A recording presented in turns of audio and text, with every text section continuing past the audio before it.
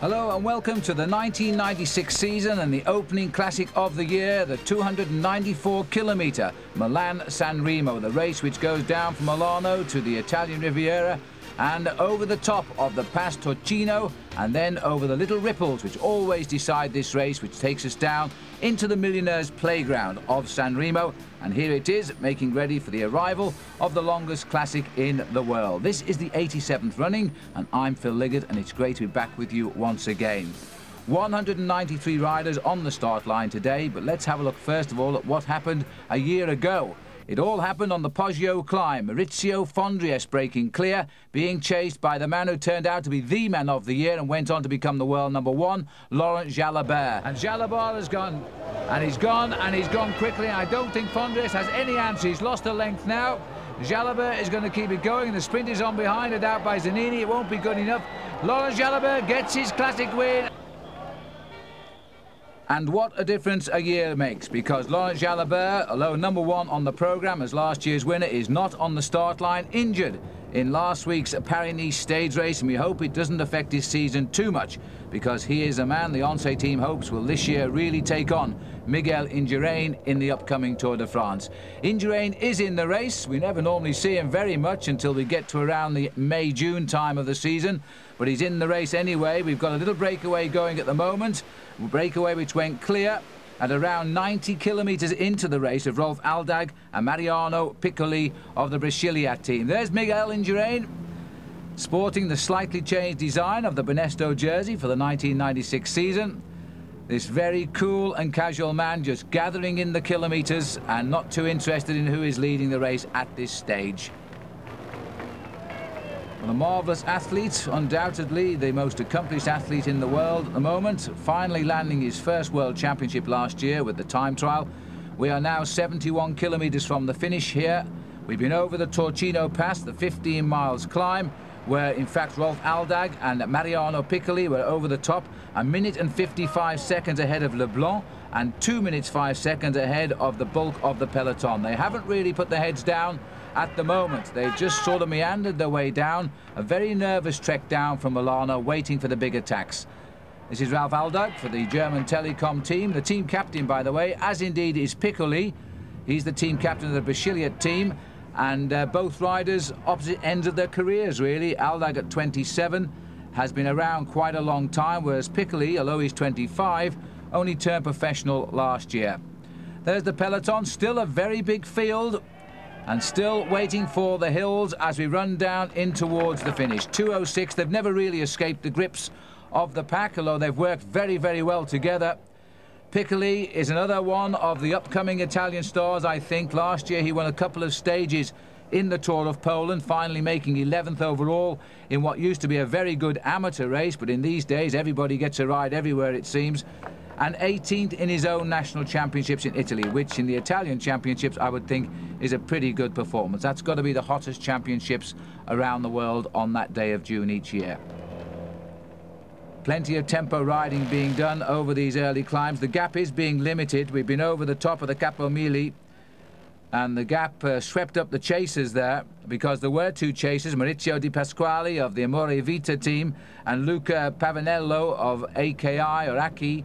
They've both been swept up, so there's only the two of them out front, and the tempo now a lot quicker here. So everybody knows that the Poggio will probably be the springboard for some lucky man in this breakaway. It's only a question of which one. No evidence of the Motorola red and blue jersey at the front of the peloton yet they have great hopes with Max Chandri, the rider who is Italian but English by birth and now has an English racing licence.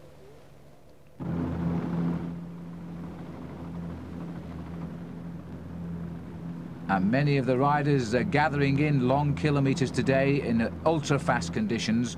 In miles, it's 186 miles, this event. By tradition, it is not an excruciatingly hard classic, but of course the distance at this time of the year for many of the riders catches them out anyway. You don't need the little hills at the end to hurt those legs. There's the beautiful coastline here as we scrape right down the mountainside all the way into San Remo. Number 4 sitting off to the back there, Pat Jonker, I was with him just a month ago in Australia, which is where he comes from. He comes from Adelaide, in fact, where he won a stage and overall of the two-day race there called the Mount Buller two-day, which is a mountain 3 hours north of Melbourne, and a very hard race indeed. And I feel that Pat Jonker this year will actually begin to flower. He's on the shortlist for the Olympic Games for the Australian team, and I think he'll make it. Well, very slowly but surely, we're sweeping up the two leaders, and it's all down to the tempo riding of the peloton. Oncé might feel a little bit free to do what they like today without their automatic leader, Laurent Jalabert. The team made up of Herminio Diaz-Zabala, Pat Jonker, Melchior Mauri, the former Tour of Spain winner, Neil Stevens, who's having a great season, Alex Zula, who's probably their leader now, Roberto Sierra and Lopez Cuesta. That's the Oncé team. They ride numbers 1 to 10 because of having the winner on their squad last year. These are the two leaders. Aldog taking his rest at the back. What a great season, career rather, Aldeg has had. He's ridden the Tour de France 4 times. His best finish 38, which isn't bad for a German rider. He was 58th overall last year, and had some very good results in the classics. He was 97th though in Milan San Remo. That doesn't augur well for the bookies for the success rate today. But he came back and went on to finish 20th in the Tour of Flanders, which is a very good ride indeed. Climbing high above the marinas that are peppered on the coastline down here. No sign of the big sprinters, men like Mario Cipollini hiding in the pack, hoping it all comes together, then hoping they can survive on the Poggio. There are 5 small hills as we head into the finish, and the last one is at the Poggio. The hardest one of them all is the suppressor climb, comes near the end, 5.8 kilometers, and climbs them back up from sea level to 787 feet. And as you're climbing from sea level, that is quite a tough elevation.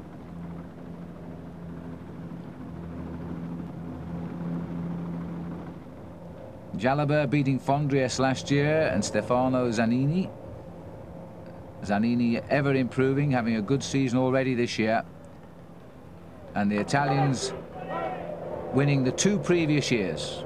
The gap still coming down now, 1 minute and 55 seconds. Piccoli, 71st in this event 1 year ago at the first attempt. Then he went on to get 21st in Liège-Bastogne-Liège, 47 in the Amstel Gold Race. He really did, even though it was a first-year ride for him, move around the top events, which says a lot for the team. They quite clearly fancy him as a man for the future. Rode the Tour of Italy, won a stage, and in fact that was the stage we went into Switzerland on, and then he finished 20th overall in last year's Giro.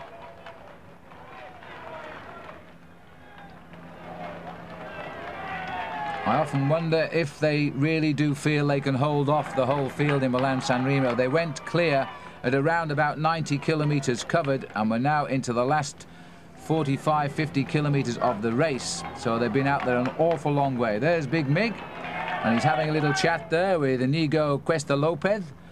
Well, at least they'll speak the same language, although I would think the salary scale is quite a long way apart. And Miguel Indurain just tapping out the kilometers into those big legs, thinking only of one thing, or maybe 2 this year, because I have a feeling he'll look to do the double, a gold medal in the time trial in the Olympic Games and his 6th consecutive victory in the Tour de France. And I think if he does both of those things, it wouldn't surprise me if he then announces his retirement from the sport, because there really isn't much left for him, apart from the annual $5 or $6 million salary he probably receives. Well, Saiko and Mappe are the riders who are setting the pace, the 2 big teams, because they have the men they feel can deliver the goods if it comes to a sprint, or if indeed it doesn't come to a sprint. Franco Ballerini's in there, Bortolami, of course, Johan Museu. They will be the men to take it out for Mappe for sure. And Saiko have got Cipollini on the team this year, and Francesco Casagrande, Calcaterra, which seems to be a name the Spanish, or rather the Italians, are fancying much today. And notice now 1, 2, 3, 4, 5 Motorola riders have sniffed their way to the front, which means that Max Chandry has probably pushed them up there, because Chandry knows now that it's the time to start paying very close attention on these small climbs. The break can go at any moment. We're just into Alassio, also the finishing area of a famous classic which runs in from Nice every year. But the man setting the pace now from Radio Tour, as it were, is Axel Merckx, I'm told, from Motorola. And the gap is continuing to fall. And in fact, the cars behind now are getting a little bit nervous. They're continually checking back because they're expecting to see the big peloton come hurrying around that corner at any minute. Piccoli. He really has at least been a star on Italian television for some hours today. Down onto the coast road briefly before we climb again. The first time this classic was held was back in 1907. We're now up to round number 87 of this. And the winner in 1907, by the way, was the great Frenchman Lucien Petit-Breton, who really was the Miguel Indurain and the Eddy Merckx of his era.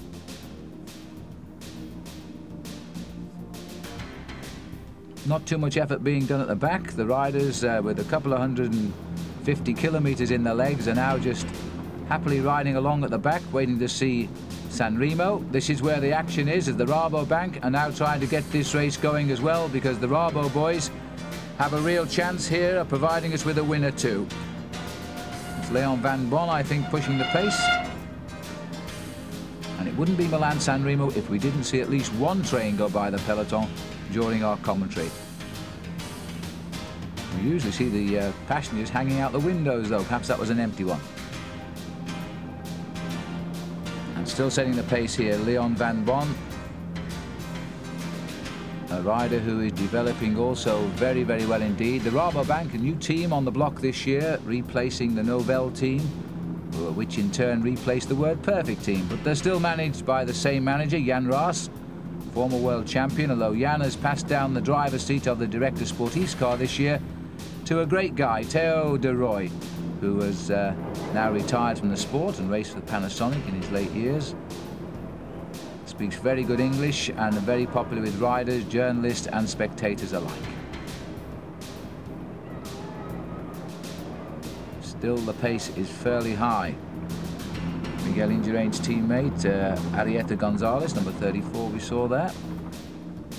He'll be a man who'll be expected to be right up alongside Big Mig in the early stages of the mountains in the Tour de France. In no hurry yet to race to the finishing podium, though. Beautiful buildings here as we wind our way now down towards San Remo.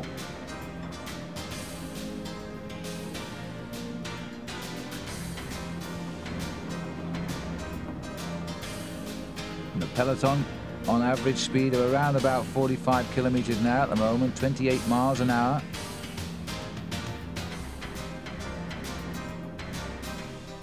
Aldag still stamping on those pedals, those long legs, which has brought him many victories over his career. Last year picked up a stage in the French race, the Tour of Limousin. Lovely wooded area of France, and the home of the former Eternal Second, as he was so called in the years of the Tour de France in the 60s, early 70s, Raymond Poulidor.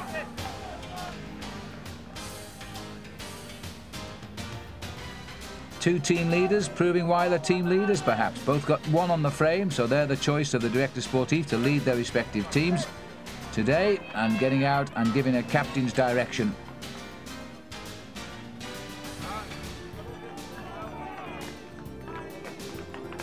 With the Capo Servo here, and I think that the gap is down to less than a minute now. The Torcino is the big peak, the Capomiglia is where we are, 52 kilometers still to race.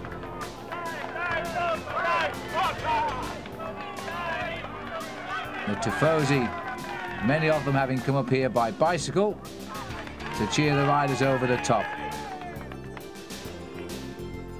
And even by mobilette, or the little scooters you see parked on the side of the road there.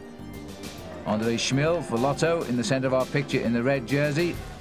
Here's Alex Zula coming up now, very coolly towards the front. Oh, and a touch of wheels there with the shuffle the peloton. The Gavies team are moving all the men forward, and the champion of Italy is right up here now, our old friend Gianni Bugno. He hasn't won a race since he picked up that title. And Cuesta Lopez, number 10 from Once, also playing a reasonably prominent role. We've seen him a couple of times at the moment. Now the Gavies team continue to stamp on the pedals.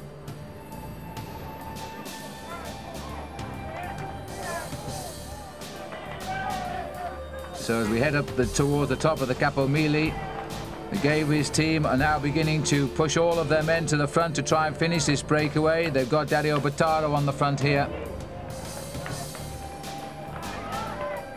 It looks as though we're being treated to a 7 or 8 man team time trial.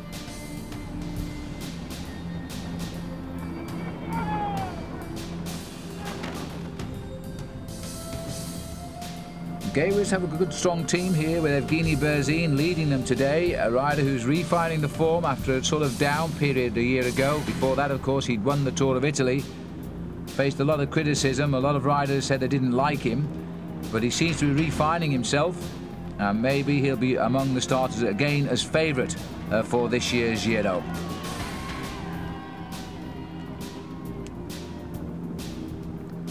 There's the gap, 54 seconds, so they're holding everything at the moment. Here's Berzin.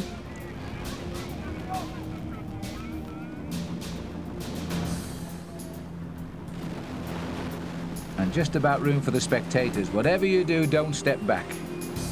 It's a long way off the mountain.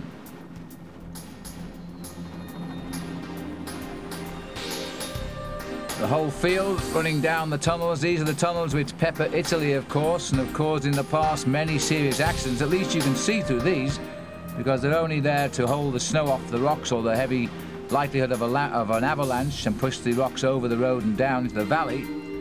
But many times in the Dolomites, the tunnels are wet and very dark, and that's where they suffer the serious problems in the big races like the Tour of Italy. Back up with the leaders here. They're working very, very well together, but well they should. They've been out in the lead now for around about 160 kilometres, and going down the hill here, you caught a glimpse there, 50.5 kilometres an hour, 32 miles an hour down the hill, not terribly quick, but they're running with a little bit of a breeze on the nose as they run down the side of the mountain here.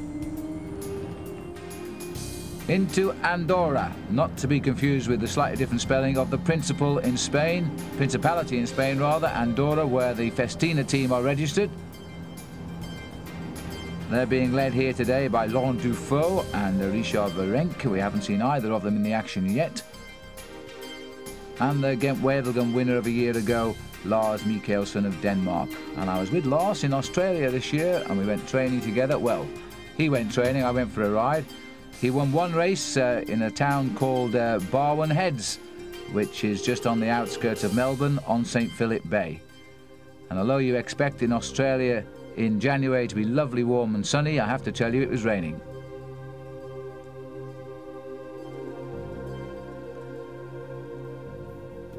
The long descent. There's always two distinct groups of riders in Milan San Remo, the group who sit at the back for the miles and the half at the front who want the result.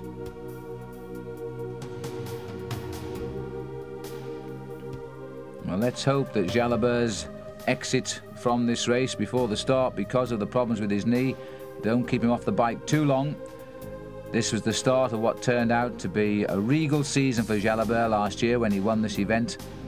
He went on to win the most races in the world of the top bike riders, although Roberto Gaggioli claims a couple more in America, but they weren't quite of the same quality as Laurent Jalabert's 28 victories, which catapulted him up to the world #1 over Indurain and Tony Rominger, or indeed Tony Rominger and Indurain as it is at the end of the year.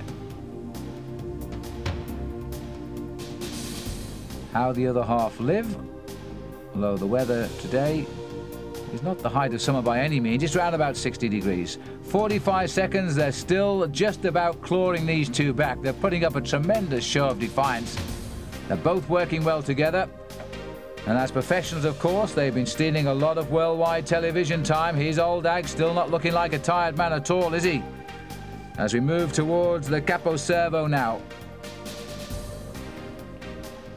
Still a lot of power in those big legs of Rolf's and Piccoli. The Brasiliat team came in as a reasonably small team, but they keep popping up with the good results these days.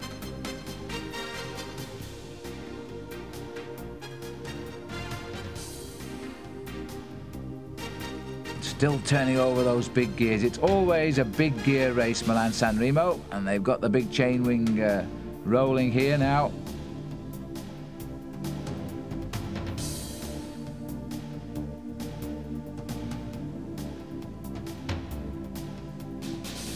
Still, there's no sign at all of the pressure in the peloton, otherwise they wouldn't be as packed as this at the back. Just catching a glimpse of one or two of the riders who we hope will do well as the time goes on. Francesco Casagrande was number 202 from Seiko, sitting there near the back. Not the place to be, especially if you've got a chance now of getting up to the front, because you see the way the peloton packs the road here, it is very difficult to make progress through the bunch to take part in the attacks. And as we run out of these small climbs, we've still got the suppressor to come, and I think that's where we'll see the men start to build up the big speed. Whether they'll reel in the 2 leaders before then, surely they will reel them in very shortly now. We'll have to wait and see. But if you just concentrate on the peloton there and watch the movement as riders try to get through, and then they seem to hit the barriers and get pushed back into their place, because these riders at the front here just keep tapping out the same rhythm. But one man who's certainly paying close attention is a couple of rows back there, Andre Schmill from the Lotto team. He's always been at or near the front the whole time. Back up to the leaders, still working well together. 2 completely different stylists here. The tall, long legs of Rolf Aldag and the more squat little climber position of Piccoli. And there's the gap, and they are now reeling them in very, very quickly indeed. Maybe 10, 15 seconds, that's all. But what a breakaway it's been. By the time they get caught, and there's the peloton just peeping around the corner. So they're going to be swept up on this climb here. They'll have been in the lead for just on 100 miles, 160 kilometers.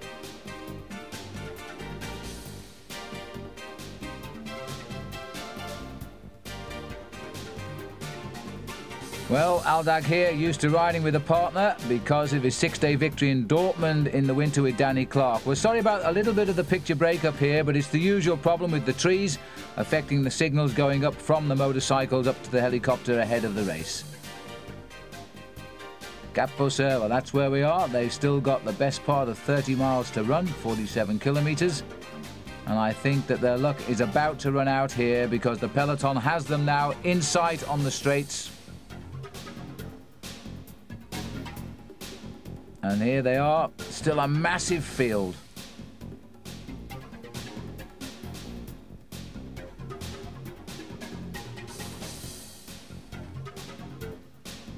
And still up near the front there, you can't see him, but I know he's there, is Andrea Tafi. And he is trying now to set the pace for the Mappe GB boys and try and perhaps move up Bortolami or Museu. Perhaps even Abraham Olano, riding his first season in the rainbow jersey of world champion.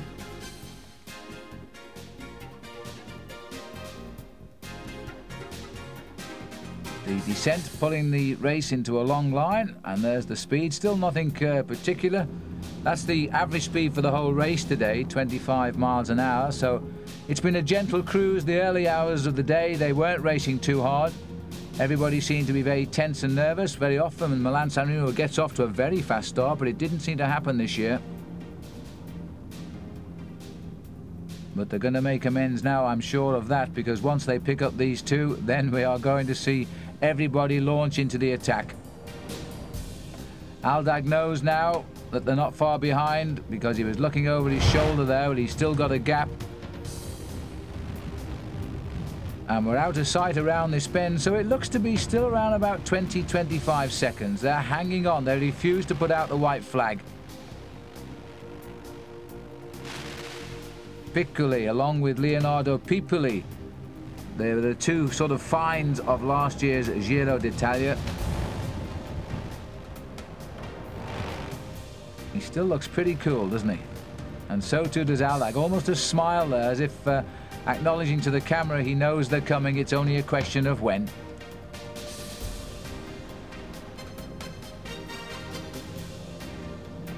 And there they are, the head of the peloton. Still no sign of any one particular team doing all of the work because of the way they're fanned across the road. Back of the field, they're casually freewheeling down.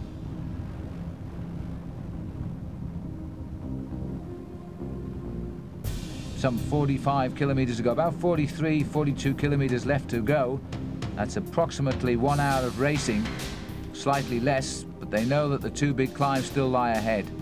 The suppressor, and then of course onto the Poggio itself. Not a difficult climb as such, but you have to be immensely strong and push a heavy gear to go with any attack that will surely come.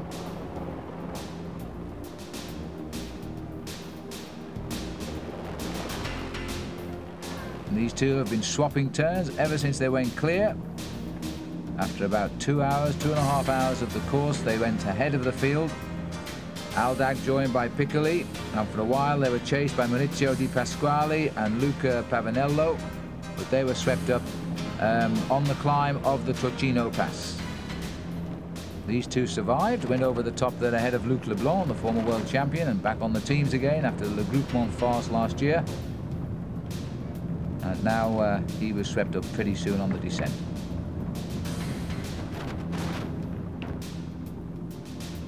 Now these two, I think, might not make the next climb, which will be the Capo Berta.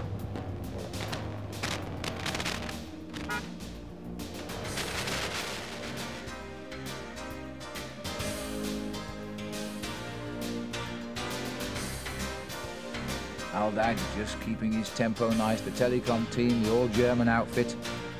The German amateur riders rather distraught this year because they know that it's the Telecom riders who will probably comprise of the majority of places for the Olympic Games. And one or two of the former top West and East German amateur riders, who are now, of course, all Germany, still amateurs, feel as though they've lost their chance at the Olympic Games. We'll see.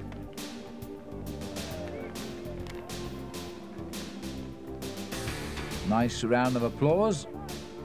Rather polite for the Italians. They're normally a little bit more ecstatic when they see an Italian rider come through, but they probably don't recognize this young man, Mariano Piccoli.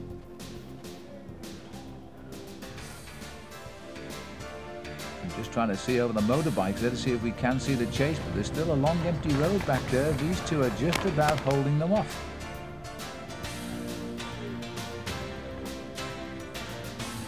Aldag actually not looking quite as relaxed as he was a couple of kilometers back.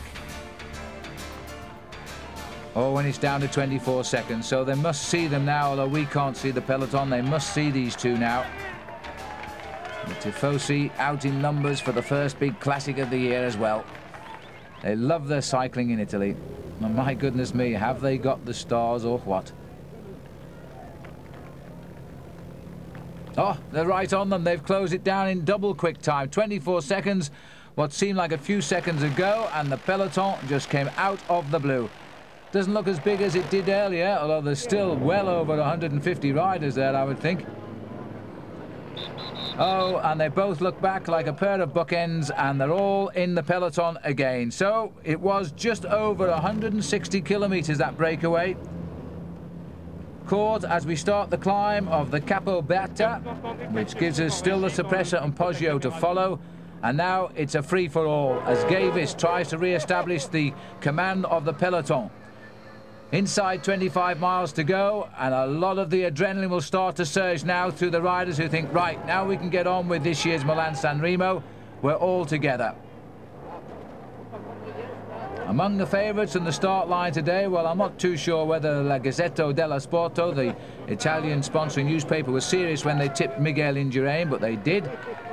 And they also tipped Abraham Olano, Rolf Sorensen of Denmark, and Casagrande. They were the riders they felt might turn on the style today, but you know, Over the years, Milan San Remo has often provided us with a surprise winner. You may remember a few years back when it seemed as though Moreno Argentine had the race sewn up, and Sean Kelly made the descent of his life to catch Argentine in the last 500 metres and take the race. Andre Schmil has watched everything so far, and he's now lying second wheel here. Former winner of Paris-Roubaix, a great man for the classics, looks as though he's found his early season form. That's Berzin alongside him.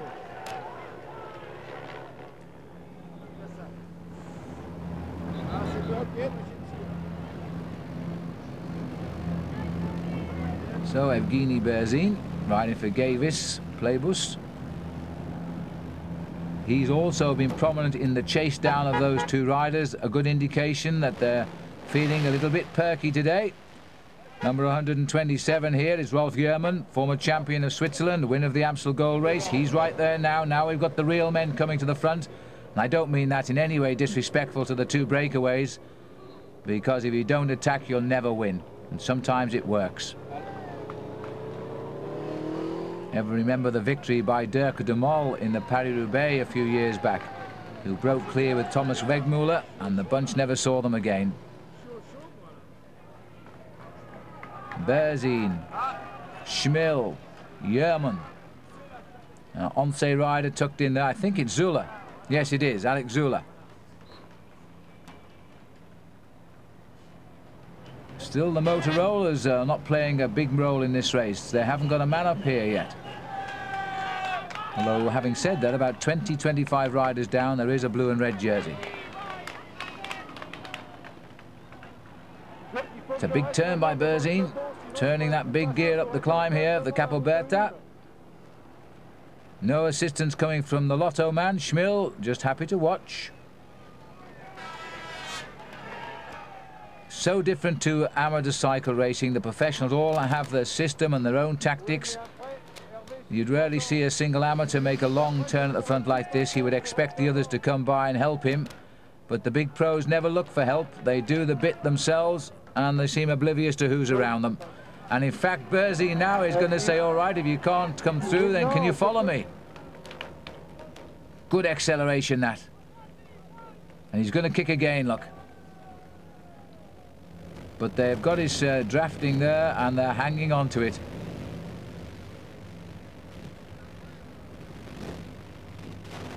And the arrival now, it looks as though Lance Armstrong has come up there. So they've got a man near the front now in Armstrong. As we head over toward the top of the Capoberta, we've covered something like 254 kilometers.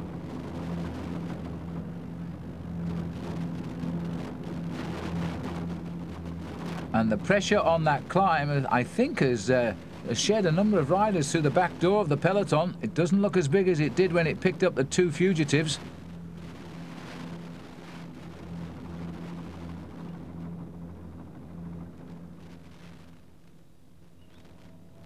Over the top of the Capoberta. Still Berzin up there, Schmil.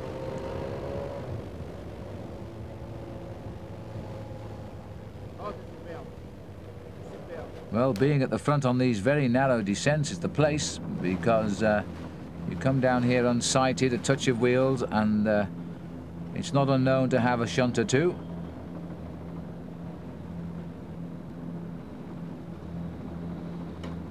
"35 kilometers to go. Descending at around 38 miles an hour. And in fact, the pressure gone off again now as we all breathe in down this narrow road here.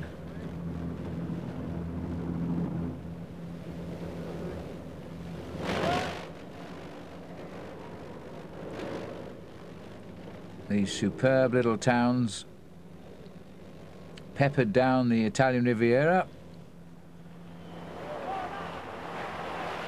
And I would be surprised if any of the citizens here bothered to travel up to Milan.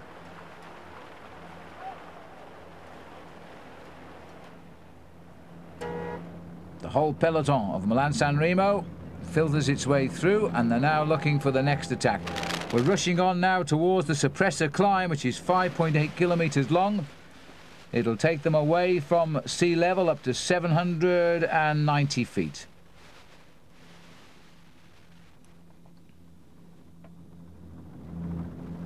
And Motorola now have 4 men they brought up to the front as we've got through this town. The new signing on the team, Axel Merckx, is in the race today. They haven't brought their other man, Laurent Madouas, who's being probably saved for the stage races. Sean Yates is here. The young sprinter, Max van Heeswijk.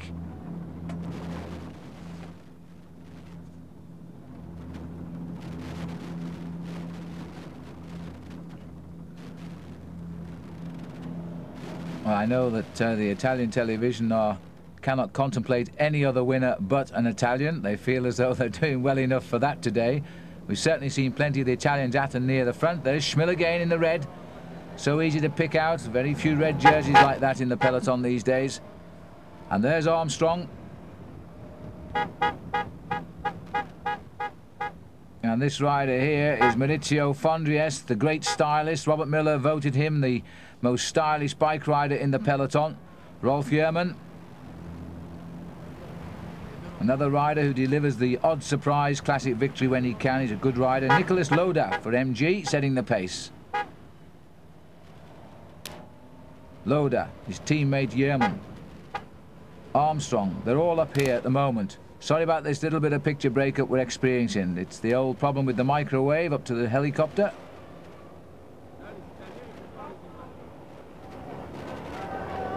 And this looks like Axel Merckx, the new signing for Motorola now. He's searching out Lance Armstrong to try and bring him up to the front. Now, the reason Motorola are getting twitchy, of course, is we're not far away from the suppressor. And this should be where the first serious attacks will begin. And if you can go with any split, well, who knows what will happen by the time we get to the Poggio.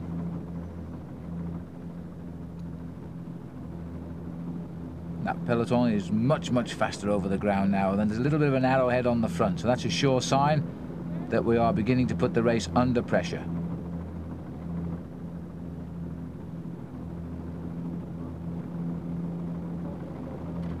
First round of the World Cup, and the winner automatically gets to wear the white jersey of leader of the World Cup when we go to round 2, which will be the Tour of Flanders. And don't forget that World Cycling Productions will be producing a tape of the Tour of Flanders, and that is one of my favourite races.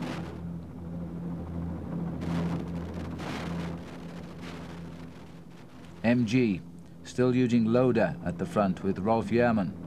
But they've got 4 or 5 riders up there now, MG. Well, they're thinking probably of Fabio Baldato or Michele Bartoli. I'd like to say they were thinking of Gianni Bugno, the champion of Italy, because that man can often deliver a surprise. And it is always a surprise with Gianni, because we never quite know when he's going to race well or retire. I remember last year in the Tour of China, which was the first time that a race has ever been held in China, I was watching Gianni set the pace round the front of the bunch in a 6-kilometre circuit. He refused to come off the front, and every time he came past the pits, the mechanics applauded him from his team, and he burst out laughing. That's the sort of rider he is, a very colourful character, but you never know when he's going to deliver, and my goodness me, he's been a great bike rider. The winner at Alpe d'Huez on 2 occasions in the Tour de France, and of course a world champion, Italian champion. These are superb roads for a bike race, plenty of bends and corners. If you can just slip away from that big peloton, you've got a chance. Bit difficult for the helicopter to find out where they've gone, but this one's doing a pretty good job.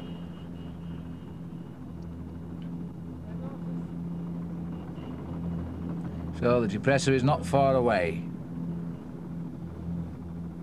And MG are going to make sure they get the men to the top first. Quick rundown for you of the MG lineup today. Baldato is the captain. He wore 121. Then we've got Bartoli, Bugno, Casagrande. That's Stefano Casagranda, by the way, not Casagrandi.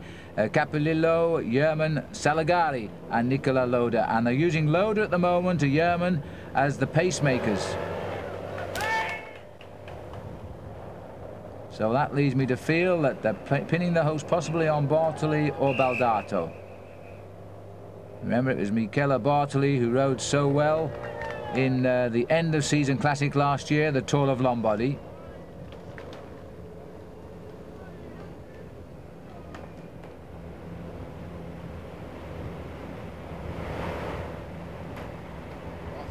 All of the MG boys. The Telecom are getting their men to the front again now, having recovered from the shock of seeing Aldag caught. Well, they still have plenty of men who could do it, but the most likely winners in the sprint will be Jan Ulrich or Olaf Ludwig or Erik Zabel. They're the men who could easily take this in the sprint, and of course Telecom know it. And Motorola now come to the fore as well to drive on. Sean Yates on the far left of our picture saying his farewell to Milan San Remo this year. This marvellous British cyclist who was in the Olympic Games in 1980, where he set a world record in the team pursuit at the time. It only lasted about 2 minutes because the next team up bettered it, but even so it was a world record, along with Malcolm Elliott in that squad.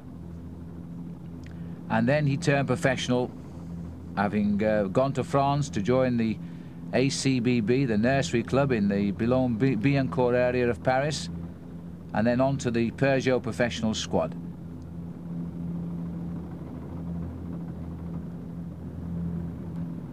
That gives you some idea of the speed and the gaps which are now forming at the back of the peloton because of that speed. You only have to catch one rider in the line now who's feeling tired, opens the door, and you can have 10 riders in trouble at once.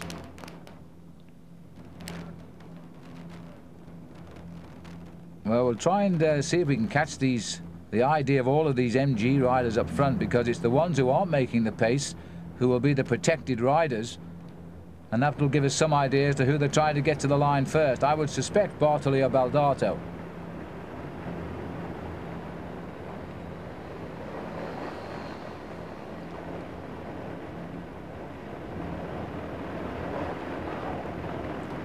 Well, you can't get much lower than that to sea level, and the Cipressa is on its way towards us. Rolf Jarman swinging out his right arm, calling his teammate through, but when you swing out your right arm, you're supposed to slow down, Rolf, so the teammates can come through, because he didn't ease off the pedals at all.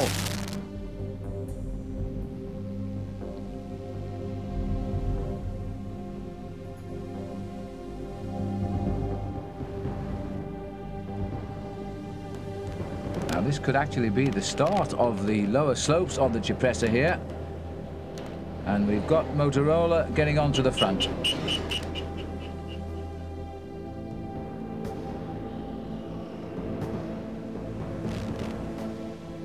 Yates setting the pace, gritting his teeth.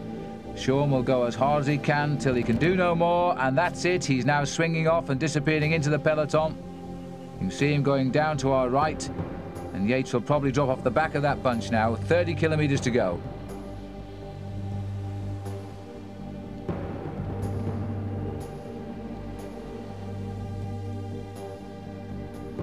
Well, that was a fine turn of effort by Sean Yates. I'm not quite sure though what it achieved.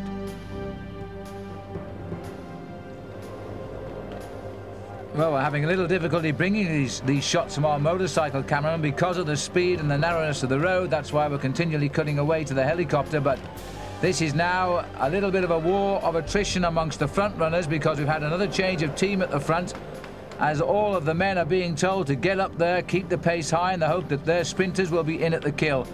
But you know, Milan San Remo is not often a race for the fast finisher. You've got to have the strength to go with the last move, which is certain to come on the Peugeot.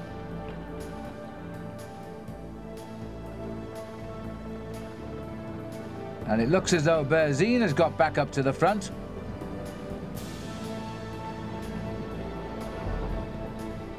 And there he is. So we've got two Gay Vis boys. Now, when you get two teammates on a climb like this, it wouldn't be surprising if perhaps one tries to ease the other one away.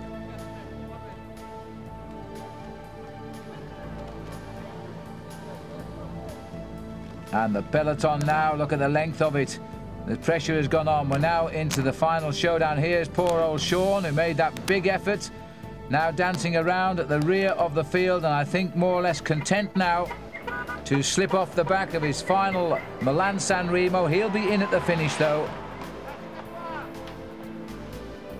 As we start to pick our way through, and I thought for a moment we were saying goodbye to Miguel Indurain, but I should have known better. That's Erwin Nijboer.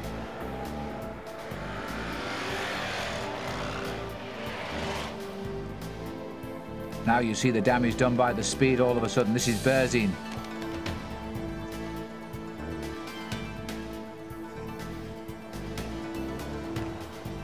Continual pacemaking here by Evgeny Berzin, who is now still only 25 years of age. Comes from Vyborg in northern Russia, but he lives in Italy. And it does seem as though he might well be coming back. For him, 1995 was a disappointing year, though he got third in Flèche Wallonne. Won a stage on his birthday in the Giro, and then went on to finish second overall. But he'll always have the privilege of being remembered as the first Russian rider ever to win the Tour of Italy, which he did in 1994. On that occasion, by the way, in that year, he picked up 10 excellent victories.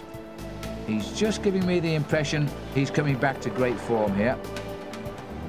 And after giving me that impression, he's dropped back one slot.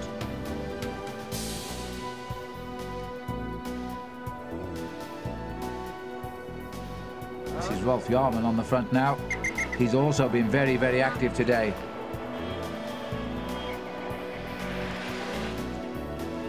Climbing the Cipressa here, and Jarman keeping the pressure on. He's a very, very good climber, of course.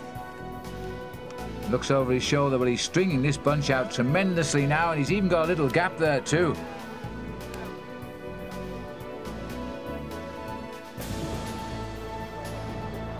At his greatest moment in 1993 when he won the Amstel Gold Race, and that was in a terrific sprint finish with Gianni Bugno. Bugno really was so confident, thought he couldn't be beaten, and Jarman showed him otherwise. But they've cracked that big peloton. It's hurting down the back. All the pressure of one man. Won the Tour of Luxembourg last year, picked up third place in his national championships. Didn't have a very distinguished Tour de France, he only managed 67th.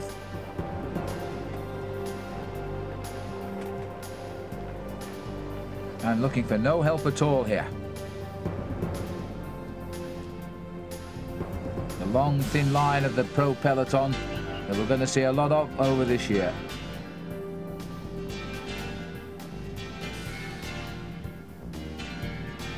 The new layout of the international calendar now, with racing going on into November with the Tour of China, is making it very... Whoa, steady on, boys. Almost overshot that one. But the problem with the calendar now is that the big teams, which are all being reduced in number by order of the governing world body, the UCI, to provide more competition, it seems that they're going to have to start the system of resting riders in the year. Otherwise, they won't survive the full season of racing. It's that tough.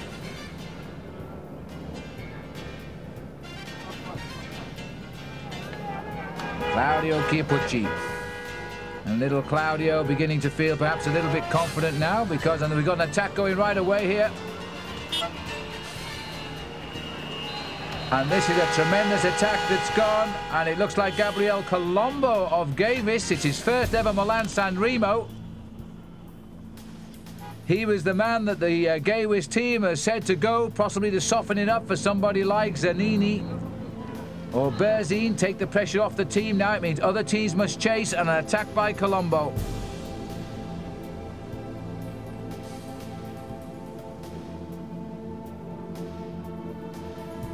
Well, you can see the sort of gap that Colombo's made over the field, and this is quite a race now. Colombo, really, I think he's probably here to spearhead for the rest of the Gavis team. But look at him go on the Cipressa. Somebody is coming up to him now. Colombo is a man bang on form for this time of the year. He won a stage and the overall in the Tour of Calabria. He also finished 5th in the recently ended Tirreno Adriatico. So he's not really a surprise at the moment, although in Milan San Remo he's never tackled this distance before. Now that looked as though it could be Gonchenkov. It is Gonchenkov who's come up. So Alexander Gonchenkov, the Ukrainian rider for Roslotto, has joined him. Very, very strong Russian rider here, or former Soviet Union rider indeed. And Big Mig himself now has got himself onto the front. Wilfred Nellison slipping down the inside, the champion of Belgium. If this had been a flat finish, they'd be worried about him for sure. But these are the two riders who are not waiting for anybody at the moment. Gonchenkov is going clear. Another attack now. This looks like Axel Merckx, who's trying to launch an attack, the newcomer to the Motorola team. Now Merckx looking over his shoulder, in fact, I think for Armstrong or Chandry. Schmiller's tucked in second place. I think it's Alex Zula behind him, but Merckx is not going to progress his attack until those other boys in blue catch him. That's very good thinking indeed. Back to the leaders, led by Colombo, only turned professional in 1994. And he's only 23 years of age. He's joined by Gonchenkov. This is a good time to go. Still Merckx. Still checking out to see who's with him. He's looking for, I'm certain, Armstrong or Chandry. And if they don't get on, he'll desist.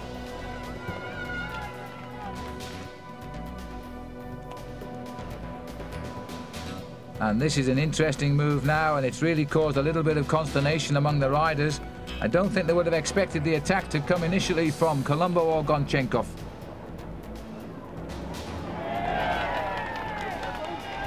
And they've gone early too on the Cipressa. Although Gonchenkov has got on terms, I haven't seen him do any of the pacemaking at all yet with this young man, Colombo.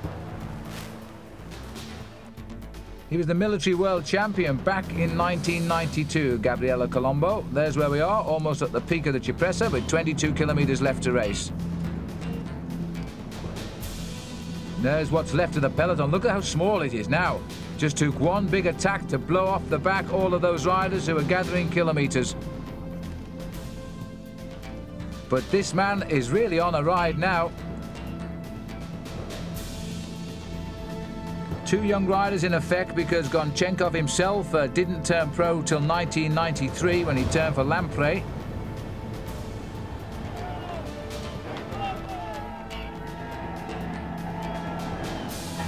So the pressure off Gavis. Gonchenkov's team will be very happy to see him up the road as well, on the descent of the Cipressa. And that looks like a little advanced group of around about 25 riders now that they've got across on a ripping attack by Axel Merckx up the climb. There they are, not so far ahead. There should be a regrouping off the bottom of the Cipressa, and then the Poggio will be the big showdown. Alexander Gonchenkov started his pro career with a great third place in the very fast classic between Paris and Tours. Then we met him in Great Britain when in the Tour of Britain there he finished 7th overall in 1994.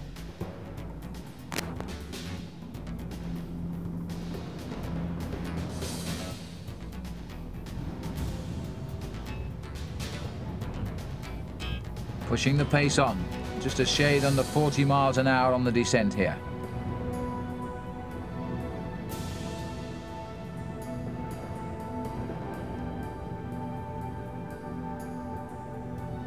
And that group of riders, I think maybe 15 riders in this pursuit here. And we haven't, because our cameras can't possibly get amongst the riders on the motorbikes right now, we're going to have a job picking them all out just for the moment.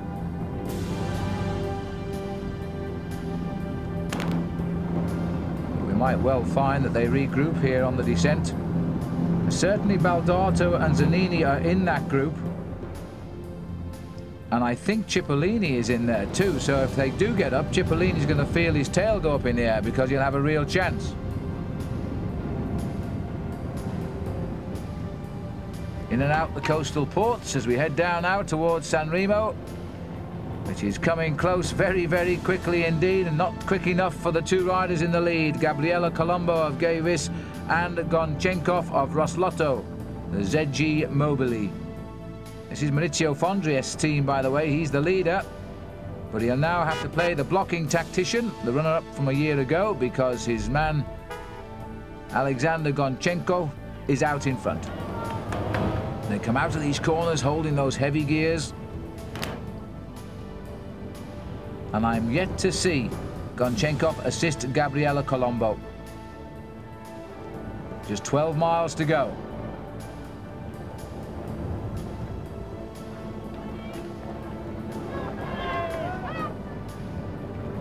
Well, these are two names I don't think you'd have found near the favourites list at the start. Today, in Milan, the 87th Milan San Remo, and we've got two young cyclists, they're not long in the pro ranks, are out front. Now a counter-attack coming, and a very fast move indeed. Now it looked like a rider from MG.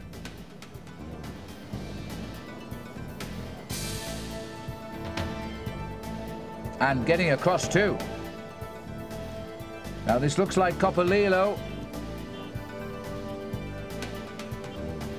Michele Coppolillo has somehow got off the front of the group, and this looks like Max Chandri.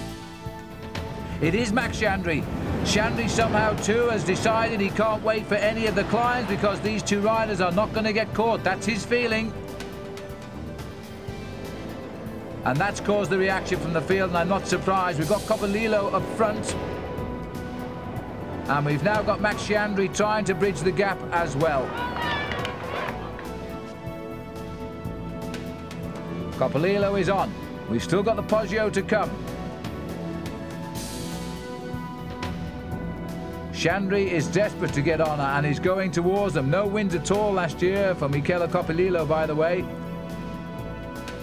And he finished 42nd in Milan San Remo. But he's not a bad rider because he came up with a 4th place in the Championship of Zurich. Close to the big victories, but never quite managed to pull one off. And now Max Chandri has made contact, so Motorola's favourite, whoops, number 3 nearly took him out there, but Chandri is back on now, on the line. And his hat's gone to the wind. Max latches on. These are 4 good riders, but I'm not sure that they can hold off the whole field, because just take a look back. There they are, right on them, look.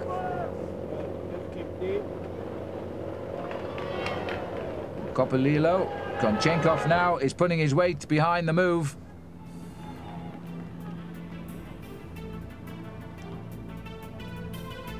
Nothing in it at all as we're rushing towards the Poggio climb.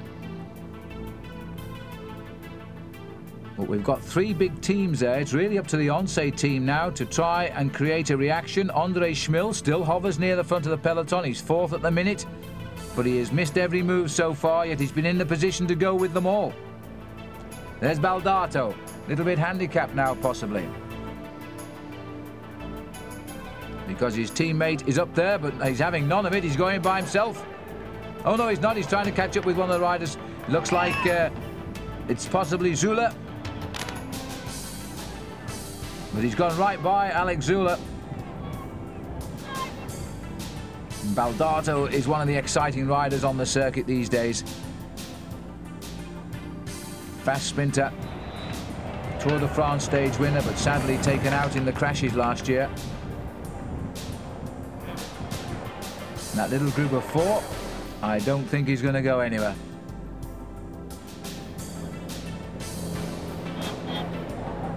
And this is the leading group, Chandri. They are just right there, aren't they? They shouldn't have all those motorcycles in the gap right now, because that's a little unfair for these 4 riders. And in fact, the race organisation on the left there trying to clear a gap, as you can see from the man behind too. I think he's shouting at our cameraman actually, but we can't move, otherwise we couldn't show you the pictures. There's the little group behind, which is thinned out progressively, and yet he's seeing riders sprint off the front. They've brought them all back except the 4, Colombo, Gonchenko, Chandri, Coppolillo.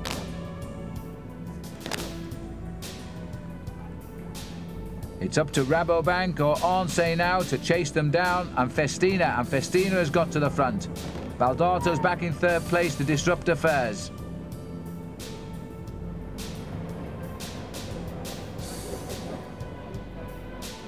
Colombo looks across. Max Chandri must fancy his chances against these three. Chandri is a good sprinter in a small group. He's not the mass bunch sprinter, but my goodness me, give him a group like this and he can well handle himself. Stage winner of the Tour de France, of course. And a big classic winner last year when in Britain he won the Leeds Classic. The British press on that occasion weren't sure whether to call it a British win or an Italian win, because of course Max Chandri has always lived in Italy and his Italian tends to be a little bit better than his English.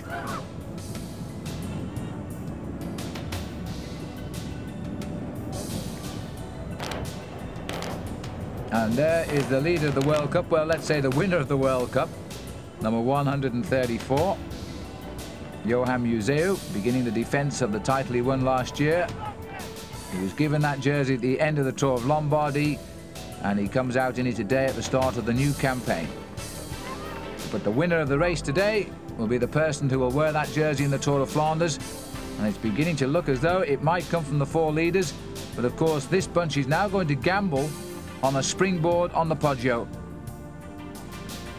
There's a lot of action here, and the MG boys are still working hard despite the fact they've got Coppolillo up there. A little bit unfair perhaps, because Coppolillo has got his chance, he's taken it well. But the serious attacks have got to come from Oncé, and here they are. Melchior Mauri, former winner of the Tour of Spain, and what a great service he was to Jalabert in last year's Tour de France. Remember him on the road to Monde, where Jalabert won on Bastille Day for the French, but not before Melchior Mauri had done an awful lot of damage in that breakaway in helping Laurent Jalabert escape Miguel Indurain. Now it's up to Melchior to work his little heart out here, because he's not planning to win for himself, but if he can get one of his sprinters up. I'm not too sure with Jalabert whether they've got any sprinters. I suppose Neil Stevens might, because he's got good form, or Alex Zula particularly.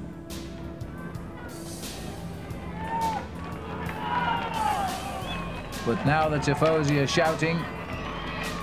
They've only got one Italian to, well, two Italians to shout, 4 out of 4, so they've still got a 50% chance of winning, I suppose. Great concern here by the breakaway, because they know they're not going anywhere. Now into the darkness of the tunnel. Quick blink, quick lift of the sunglasses. And as you can see, we can't go through tunnels with our signals because the helicopter's above the mountain. So we'll have to wait for them to pop out again. But here comes the chase group. And there's little Neil Stevens now come to the front as well. In the centre yellow as he sees his teammate launch an attack. Is it Zula? Doesn't ride like Zula. It might have been Mauri again.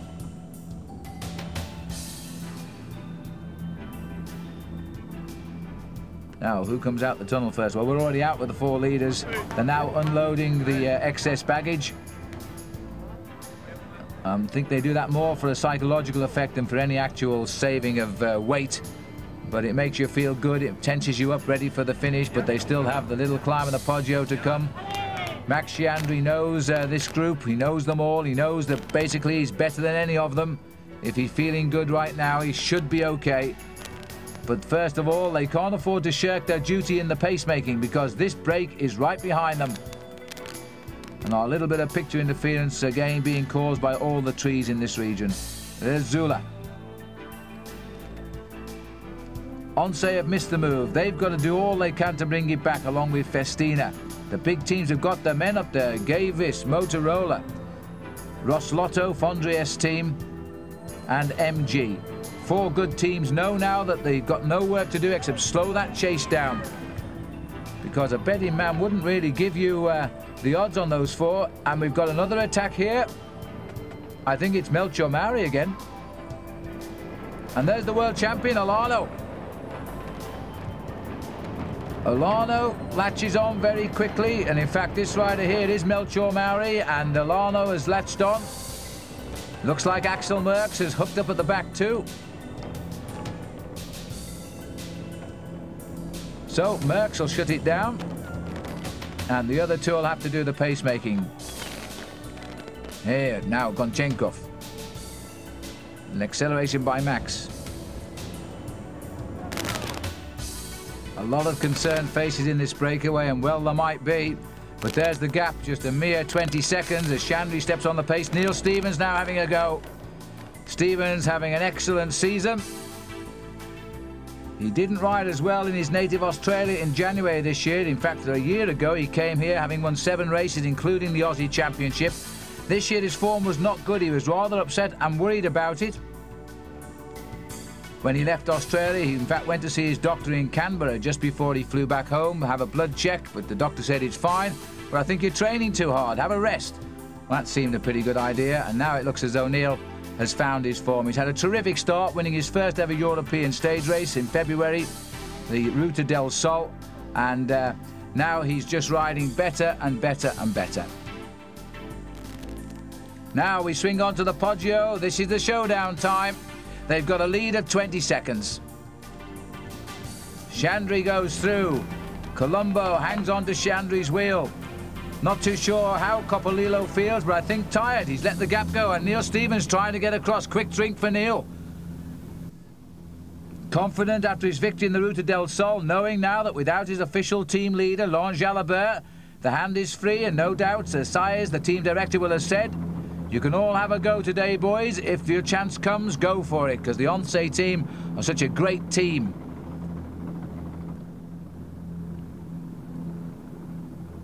So Coppolillo sits at the back of this group now, seems to be the weak link in the 4. But they are fully and totally committed, because they are only a handful of seconds ahead of the chasers. Colombo stamping on those pedals, the man that started it all as we started the climb of the Cipressa. There's the slopes of the Poggio. There's the speed over the ground of that peloton. They are ripping along. It's only a select group, 3, 6, 9, 12, 15, maybe 19 or 20 riders in that group. This is the face of Gonchenkov. Gonchenkov now wants a little help, so he gets it. Chandry comes through and does his little share. We head up towards the top, then it's the twisting descent down to the finish, and then it'll be a sprint. Chandry comes through. His turn too much for Coppolillo. Coppolillo really is in trouble now. If they survive, it'll look like a 4th place for him. And Max Chandry flicks his right arm and calls through Gabriele Colombo. Colombo not afraid to come through. Another gutsy Italian rider coming in onto the scene in a big way. Chandry takes a good look at Coppolillo there, and I think has accepted the fact he's dead. And he can't get much out of him, so he slipped back into 3rd place. He was just making sure probably that the Italian isn't shirking his turns, because this is an unusual position for Coppolillo to be in. A chance of winning Milan San Remo. Gonchenkov leading the charge. Now let's go back to the way the peloton is cracking on the climb of the Poggio. Alex Zula trying to get a real close-up of the cameraman there and use a little bit of slipstream, no doubt, from the motorbike. Baldato in 2nd place. Zanini was also right there.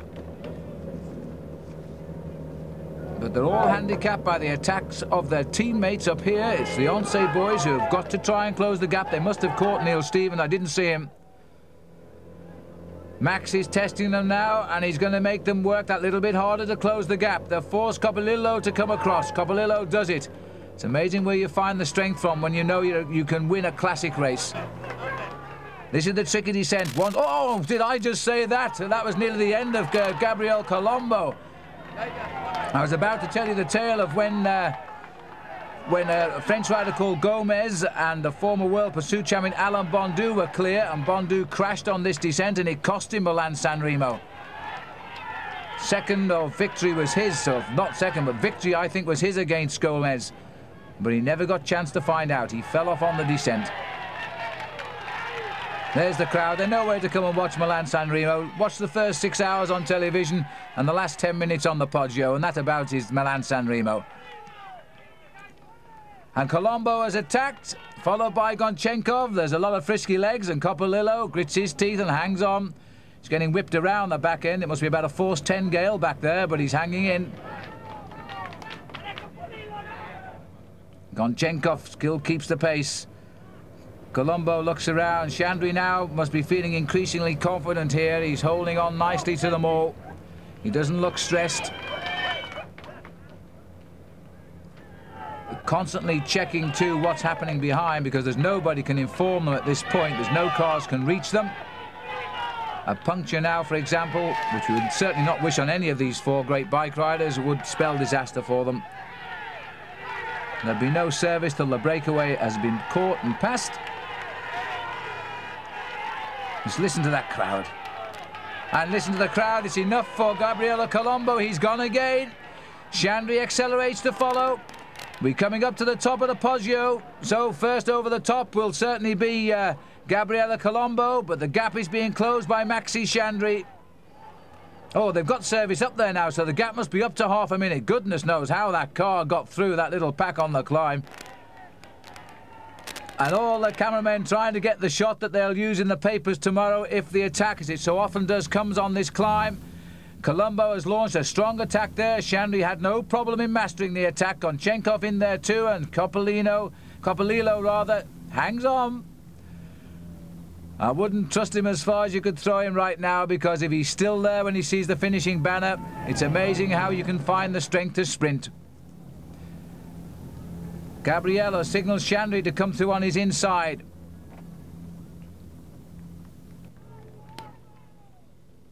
And he's still just over 20 seconds. Here's where we are, the end of a long day. Down the Ticino onto the Poggio summit. 5 kilometres from the finish, 3 miles. Virtually all downhill once we go over the top. There's the peloton. In that peloton, a flying glimpse there of the Motorola team. Lance Armstrong in there. But these are the 4 who have taken the race to the people and are now hanging on to a lead. And Max Chandry here, riding in the colours of Motorola once again after a little break with MG. And I know he's very happy to be back on an English-speaking team. It's a great team of musketeer status, all for one and one for all. And I know that Max now would really like to get them off to a great start with a classic victory. He's in the absolute position to do that. We're going down the Poggio. And our picture breakup is going a little bit mad here as we bounce down what is not a good surface. But now we can see these 4 riders. Surely they are going to survive. There's no Sean Kelly in that chase group to accelerate across like he did a few years back to catch Argentine. He went at this very point and he just descended like a stone. Rolf Sorensen was leading the peloton and he couldn't go with Sean. He watched him go, but he could do nothing about it. We still have 4 riders. It looks like a 4-man sprint now. Max surely can win a 4-man sprint. He won a small sprint into Saint-Étienne in the Tour de France last year. Similar sort of breakaway, actually. It wasn't too far ahead of the field. He went over the foothills outside the back of Saint-Étienne before they dropped down to the finish there. Certainly in this group, Fondriest is doing a good job at blocking off for his teammate, Gonchenkov. 4 kilometres, 2.5 miles. Hugging the wall, braking hard, swinging left down the corkscrew descent of the Poggio. Past all the greenhouses of this garden centre town of San Remo. The gap is closing. It's down to 14 seconds. It's not for the nervous, this finish. But surely, because of the nature of the run-in, they won't even bridge 14 seconds. Coppolillo still sitting there at the back. Gonchenkov is a good finisher. Colombo, I don't really know his ability as a sprinter. I don't think it's that great. Certainly Chandry can sprint. Gabriele Colombo won the best part of 30 races during his years as an amateur rider before he turned professional. He lives in Varese, which is where the Tour of Lombardy started last year. 3K to go. Left knee out, keep your balance, touch of the brakes and keep going. Turning those huge gears as we continue to descend now into San Remo with the peloton now at 11 seconds. There's no time for finessing. The riders have got to stay totally committed to the cause. Not a lot of time to dream up the tactics to win the day. It could well be that Coppolillo has actually told the other three he is finished because they're paying him no attention, and he might well have said, forget me, I'll take 4th place. He might. There's the breakaway. It looks less than 14 seconds now. This is the run-in now. Well, soon to see the 1 kilometre to go banner. And the clock counting in seconds, the gap. Wait for them to come round that bend. It's still reasonable. It's certainly a winning gap. There's no doubt about it now. It's gone out again. There they go. Approximately 20 seconds. So that's enough now, as we've got about 1.5 kilometres to go. May even be at the kilometre sign now with the leaders. Here they are. The long straight finish now. 2 kilometres to go. Gonchenkov rushing through on the right. Shandri making Gabriella Colombo to swing over. Shandri, don't wait for Coppolillo. And Shandri should have known better than to allow that gap. He's now gone across to the 2 leaders. Gonchenkov also moves over. Colombo taking a good look at Shandri on the right of the road and continues to go, and I think he's gone. Now that was a move we could have read in the papers because it was obvious, and Shandri is looking over his shoulder and trying to make Coppolillo take it up, and he can't. Gabriella Colombo has gone for the longest sprint of his life here, about 1.5 kilometres to the line. About 1 mile from the finish. He's put his head down, the man that started it all, and look at the gap he has opened. And I think, you know, Shandri has made one of the biggest mistakes of his career. Looking underneath his armpit there to see who's coming. Shandri, all the pressure on him now because the other two aren't going to help. And Gabriella Colombo in his first Milan San Remo is going to win it. What a result. They're not going to bring him back unless he makes a mistake. He's gone round that corner on his rims as he lines up for the finish now. Shandri looks over his shoulder. There's always a little bit of difficulty in the makeup of Max Shandri. He makes these mistakes, and he's made a big one today.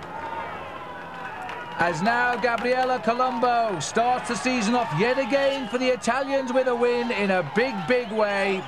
Your first Milan San Remo, your first World Cup Classic win, and what a victory it's going to be. The sprint is for 2nd place now. Colombo is full of fire. He knows it's his. He's not going to tire in sight of the kite or the finish. The former military world champion in 1992, the sprint start behind. Gonchenkov comes after him, but it's all too late. Colombo, Gonchenkov, Coppolillo and Max Shandri 4th after all of that on the line. He will be very, very, very disappointed with that performance. Thousands of us would love 4th in Milan San Remo, but today, Max Shandri, I'm sure, believed that race was his. Here's the battle now, which will be for 5th place. And it's going to be a tough one. Baldato is trying here. As they come up towards the line, so too is Alano, but it's going to be, I think it's Zanini. And it's Zanini right on the line, and in fact it was Johan Museo in white, not the white jersey of the world champion Alano. But now the first leader of the World Cup will be Gabriella Colombo. A surprise to everyone, but on this occasion he richly deserved it. And this is how it feels to be a winner of Milan San Remo, watching the rest sprint for 2nd place. And so for Gabriella Colombo, he's talking here to the journalists from the Italian television, and he's saying that his team worked brilliantly for him today, especially Evgeny Berzin, who was blocking for him as they made the final charge down into San Remo. A couple of weeks after San Remo at the Tour de Flanders, Paul Sherwen spoke to Max. So Max, a little bit of a deception in Milan San Remo. It looked as if that was going to be a great classic victory for you, and it escaped in the last kilometre. Well, you know, every race has its own story, and unfortunately Milan San Remo had a bad story for me, bad ending. Looked pretty good the last 10K, you know, but it kind of just slipped away, you know. There's not much you can do. You can talk about it for a long time, but I got fourth place, and that's about it. And this was the move that cost Max Milan San Remo. In fact, Gonchenkov launched the attack. Max didn't follow. He was waiting for Capellillo. And then Colombo realised that Max was not quite on the wheel, immediately countered on the wrong side of the road. As Max went to follow Gonchenkov's wheel, he had to react. It was all too late, and the gap was opened. And Sciandri was destined for fourth place in Milan San Remo. And Colombo, in his very first try, was the winner. That's the trophy. You always have to go to weight training classics to win a classic event in Italy because the trophies are so big. As he waves at the crowd, we'll have a look at the final result. Colombo winning in just over 7 hours from Gonchenkov, Capellillo, Sciandri. Zanini bringing home the peloton at 32 seconds in the end, ahead of Baldato, Cipollini and Museo. This was a really good race over the last 2 hours, and I hope you've enjoyed it, and I hope I'll see you on further tapes and World Cycling Productions throughout the season. Until the next time, goodbye.